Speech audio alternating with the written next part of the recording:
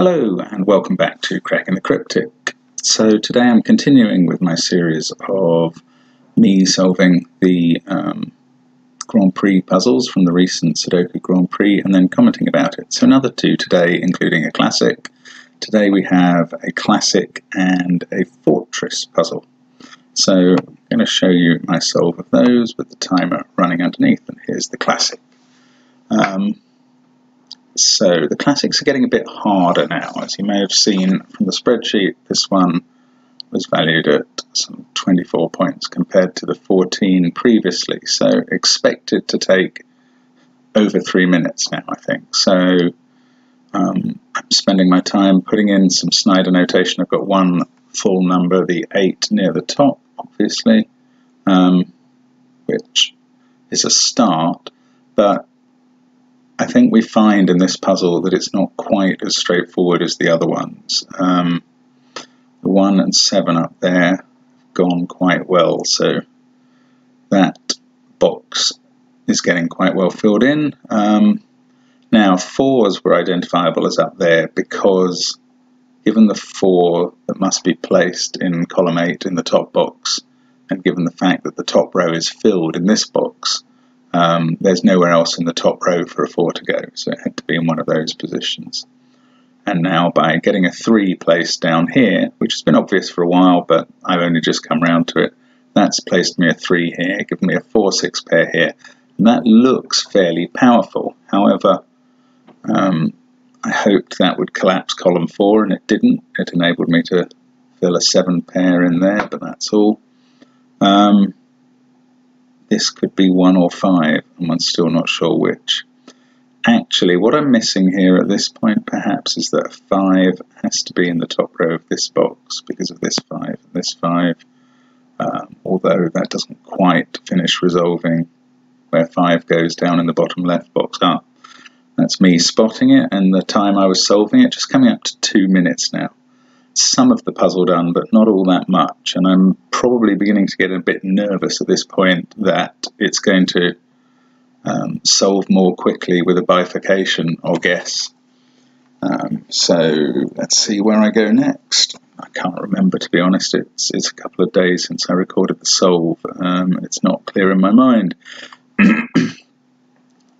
Later events in this recording having somewhat driven that out, as you'll see. Now I've gone for a 5 in the top corner. How did I get that? Or is that in fact a guess? I think that might be a bifurcation. I don't think there was anything to show that that had to be a 5. Now, mind you, 5 there. Was that 5 there originally?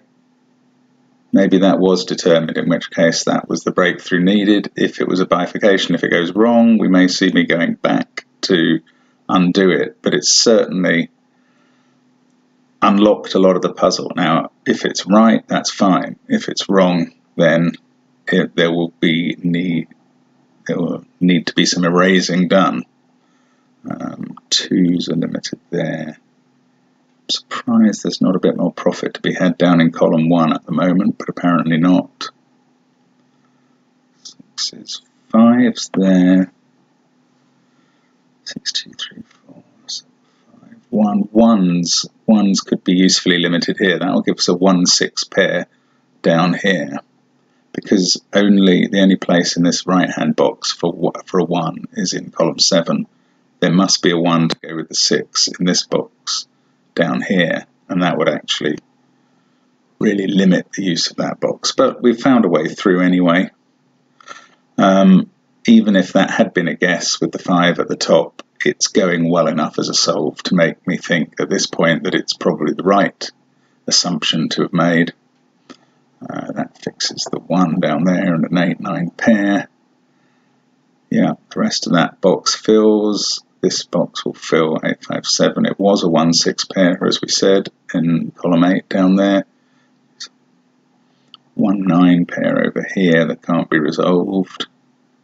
But surely the central row can be finished, yes. And yeah, we're coming to an end of this puzzle now. So over 4 minutes. I mean, I'm not up with the par time on that, but not far behind it. And whether that took a guess or not, it's not too bad a time. Although it would have been nice to get through the middle stage of that puzzle, I think, a bit quicker. So 4 minutes 50 there, just checking it is right. And now on to the fortress puzzle, which the rules are that anytime a grey cell and a white cell share an edge, the grey cell must be higher. Now, I worked out very quickly what that meant for the middle box, where there are 8 grey cells and only one that isn't. Now, obviously, every one of those grey cells must be higher than something else, because they all share an edge with a white cell, so none of them can be 1, so the 1 must be in the middle. And that's fine. However, what I did not then go on to do was make another deduction that is possible from that central box. And I'll leave you with that to think about for a while. I did think it ought to be significant, but this is a very unusual type of puzzle. I think it requires a lot more kind of cold thinking about than the normal kind of Sudoku rotating the number possibilities in one's mind. And you know, I'm clearly after a minute struggling a bit to find anything to put in. Now that 2, having got that 3 in the grid, and that's gone in because the reason that this grey cell can't be a 3 is that would have to be higher than both white cells in the box at the top. So they would have to be 2 and 1, and there's already a 1 in the box, so that grey cell can't be a 3. The only place for a 3 in this box, therefore, is there. I've finally worked out that the only place for a 2 in the top box, given this 2 and that 2, is there because, again, a 2 couldn't go in the grey cell because it has to be higher than both these white cells. So that's enabling me to get a little bit of Snyder notation done over here. 2's in one of the white cells there because, again, they can't be in grey cells, which share 2 edges in the same box with white cells. The 1 can never be in a grey cell if it's next to a white cell. You can actually get fortress patterns where a grey cell is only next to grey cells, and that can be very confusing because a 1 can go in them then, but not in this puzzle. So now I'm trying to limit what the possibilities are down in this box here, and again, because these central grey cells have 4 white edges, they can never be lower than any of the white cells surrounding them. Obviously 5's a complete minimum, and if 5 appears in the box already, then 6 becomes a minimum. Now, how did I work out that this cell wasn't a 5 originally? I can't remember. Yeah, I think it's because I worked out this cell up here couldn't be a 5. Now, once that can't be a 5, because you would have to have 4, 2, 3 and 1 surrounding it, and 1's already been used in the box, then 5 has to be in column 7 up there, so down here it has to be in column 8. So, you know, I've managed to make a deduction or 2, but I'm 3 minutes in. Now, over here I managed to get an 8 in the central box. I think 8 had to be in one of those 2, given the other 8s we've got, and it couldn't possibly be in the white cell here because it shares edges with 2 grey cells. They can't both be 9. So having put that 8 in, 8 must appear in one of these 2 cells. And now whichever one it does appear in must be next to a 9. So because the grey cell has to be higher than the white, so an 8 must go with a 9 over there. Now given this 8, and this 8, the only places left for an 8 in the central box are over here, but unfortunately that doesn't work quite as well in placing anything in the connecting boxes. So now I'm back to working. I've sort of identified from just the size of numbers that there are some limited places for 6, 7s and 9s, but until I can get a triple of those, it's not really limiting anything else out of the picture. So we just carry on looking for something that will help. And to be honest, you know, I'd be thinking at this length of time in a puzzle and so little done of doing some sort of guess, but I can't even tell what sort of guess would help me here. Down in this box, you'd think that you'd be very confident that 9 would go in one of the grey cells, but in fact it's possible to go in the white cell here because that doesn't border a grey cell. So you just can't rule out all sorts of things, and that means you can't rule other things in even. We've got a 1 now up here because I was able to identify from this one and this one that there had to be a 1 in the top of this box. And therefore 1 in one of these, white or grey, and 1 always has to be the lower of 2 digits, so it had to be in the white cell. Now, should that have helped me down here? I don't know. 1, 1, 1. No, I don't think so. So I'm really floundering around, and I mean the cause of the trouble is that I didn't spot something I could have spotted about the central box. Now, I got the 1 in, but as I hinted earlier, I didn't make much more progress. And now what I'll tell you about that is that the thing to consider is, where does a 2 go in the central box? And why that's important is because some of the cells are ruled out already. Those can't be 2s. But wherever a 2 does appear in this central box, it must have a 1 immediately next to it outside the box. It can't possibly be in this top row because the 2 would need a 1 next to it, above it, and there's a 1 there. The same as applied down here. So there are 3 cells left where there could be a 2 here, here, and here. And if it was in one of the ones in the central row or column, then the 1 next to it would be in conflict with the 1 in the central circle. So we can rule out those because of that 2. We can rule out those because of that 1. We can rule out that and that because of that 1. And that places a 2 in this bottom left cell in, what is it, row 6, column 4. That 2 in turn places 1s in both cells beside it.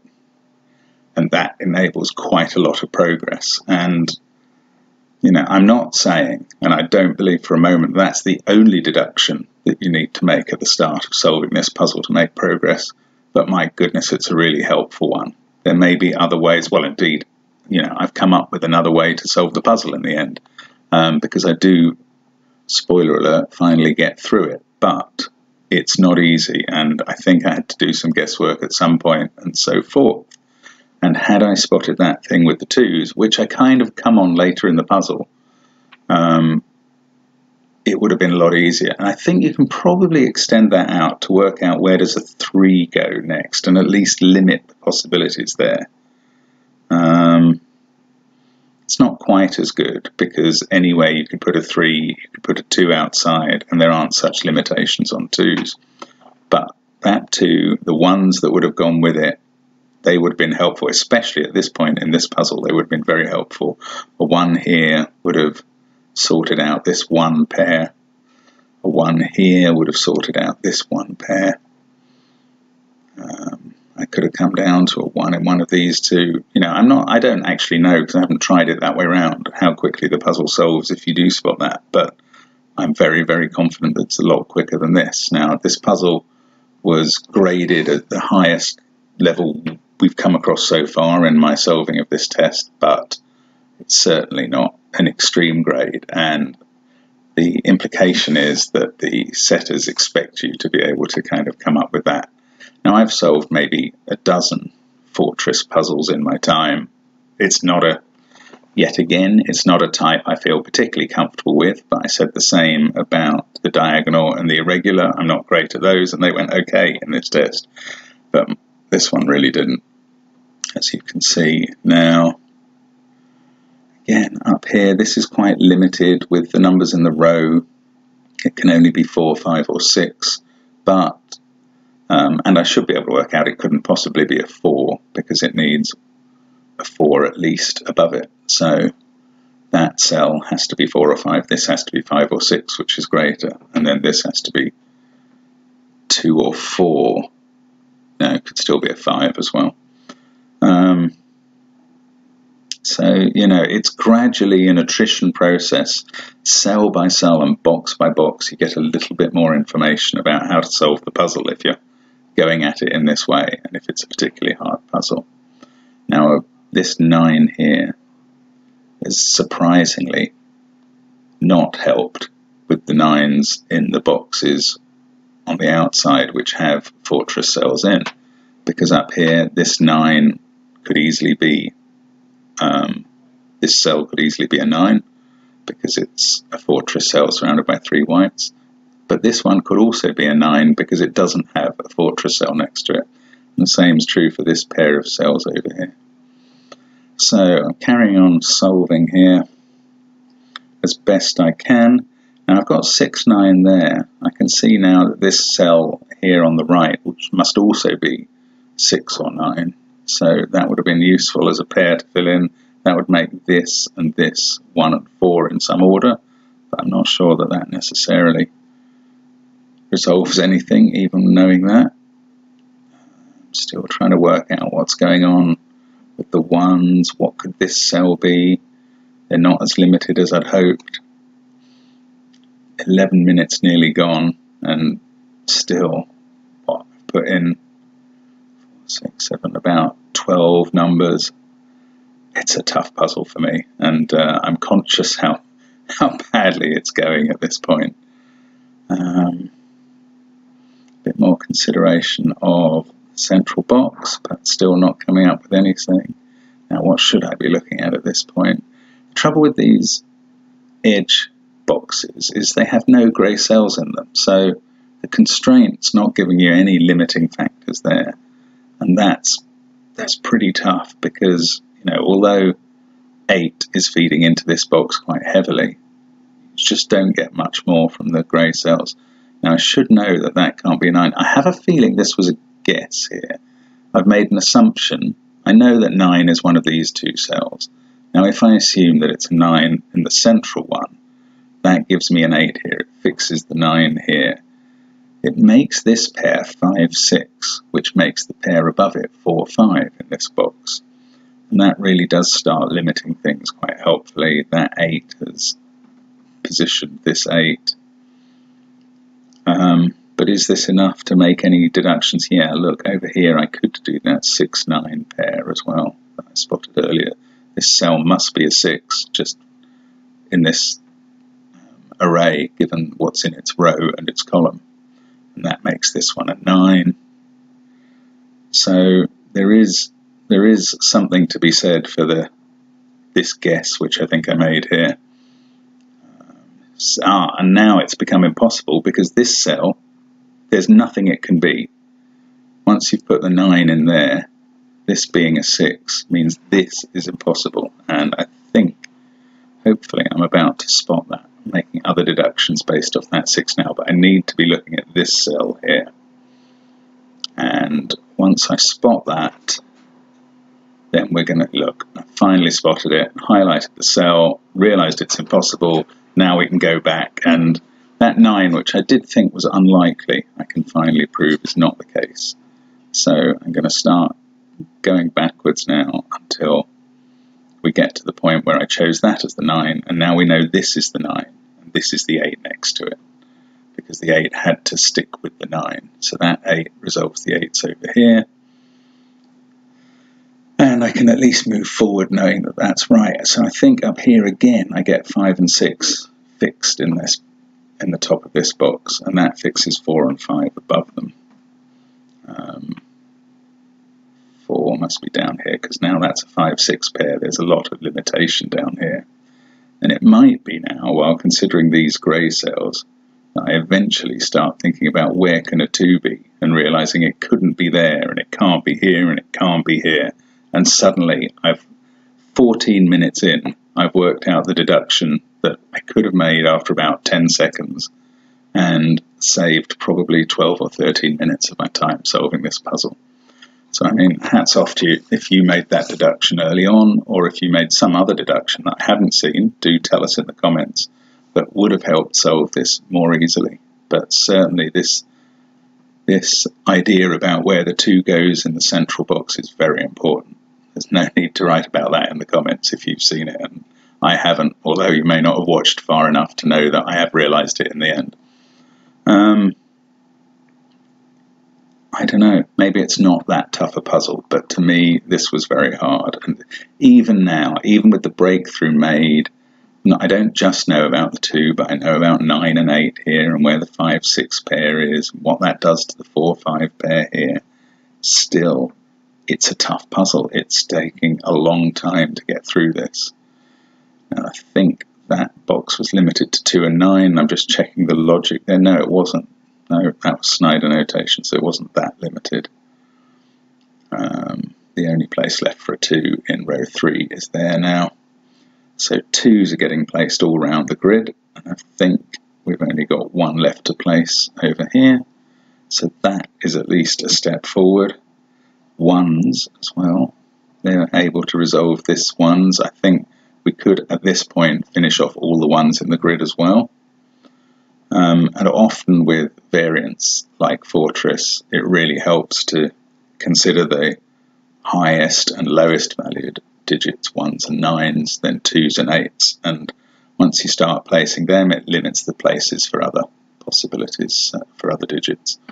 Yeah, so I'm finally figuring out I can place all the 1s and 2s. There's a 1 here to go in that I haven't put in. Basically, as I come across each deduction within a box, I'm filling in the possibilities there. Finally noticed the 6-9 pair here, and because of this 1 that I've placed, that gives me the 4-1 pair. And now I can start getting some real traction 16 minutes into the solve of this puzzle. Oh, I can't tell you how much it hurts to take that long solving this sort of puzzle. But that is the way it goes. And, you know, deduction by deduction, this stuff's coming out now. Surely I know that's a 5 because of this 5 over here. That has the 6-9 pair is resolved by the Fortress constraint. This can't be a 9, obviously, or it would be bigger than the 7-8 outside it. And this box is finally finishing off, although we don't know how the 9-6 pair is resolved there, but given that one of them's a 6, this one isn't anymore. It's a 7. 5 can go in this cell because of this 5 up here. Another 6-9 pair. 8-3-1 down here we can resolve, and then finally that gets that last 1 in the grid that I could have done for ages. 9, 6, 7 still to place. Now one of these is a 7, but 9, 6 and 7 are all big enough to outrank the white cells next to them. 7 there, still a 6-9 pair here, and 6-9 pairs look like they're going to be kind of the last point of the puzzle. We've got a 6-9 pair in this box, and in this box, and in that box, and in that box, but finally we had to have a 7 here. This couldn't be a 9, obviously, because it's next to a grey cell, and even that sort of deduction takes me ages to work out, and it really shouldn't. It's much more straightforward than that in this sort of puzzle.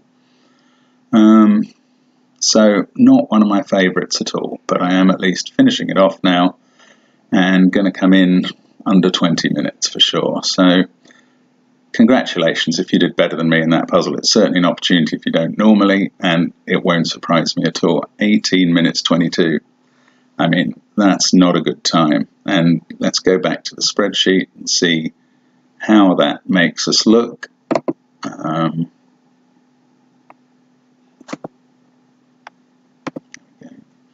And, oh, sorry, well, never mind, you can read the numbers here, I'll correct the fonting later. But in the first classic puzzle, 290 seconds for a par time of 216 is not too bad. That brought my percentage behind time down to 42, which I was hoping would continue to fall throughout the test. But no, this puzzle, which was meant to take me 369 seconds, was meant to take me just about 6 minutes, took me 18.5 minutes. Just shocking. And 3 times as long as it should, and that's put me really behind the 8 ball. So we'll be continuing the series in due course, because I did pledge to be honest with my solving here, and I still enjoy it. So I hope that's given you some entertainment, at least watching me stumble. Bye for now.